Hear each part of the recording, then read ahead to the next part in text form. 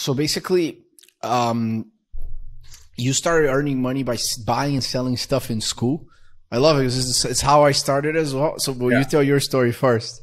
Yeah. So it was fun because like when I was a teenager, I used to like, I had this format that whatever thing I would do, like go to a restaurant, I would try to calculate how much money they were selling and I would go on an airplane and think, okay, how much are they selling all these tickets for? And I would just like brainstorm and just count stuff, you know, and try to figure out what the business was behind it. And I realized that one of the things, like in my experience, that I could sell is I went to the US a couple of times when I was young with my family, and I used to play Nintendo a lot and games, right? Super Mario Brothers. I mean, you had Tetris there and things of sort on Zelda.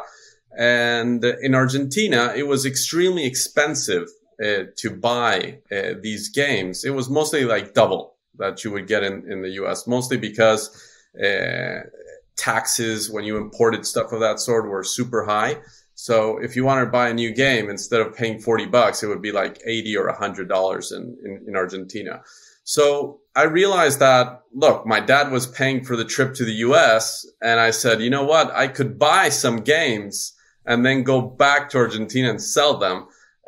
So I started like a very basic, right? I mean, it was just pure arbitration.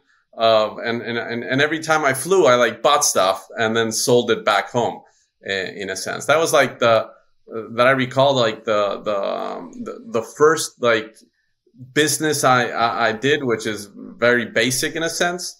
And I did a couple $100 with that, you know. It's like, and then you started realizing taxes, how they affect countries and things of the sort.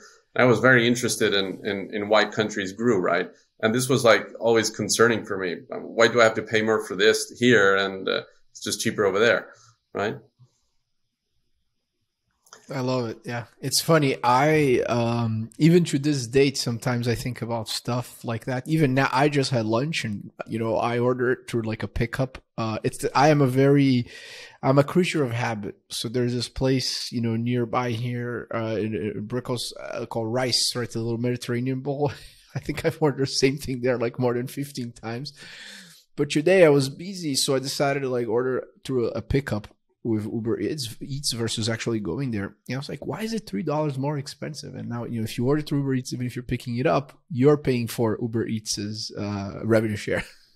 Yeah, definitely. So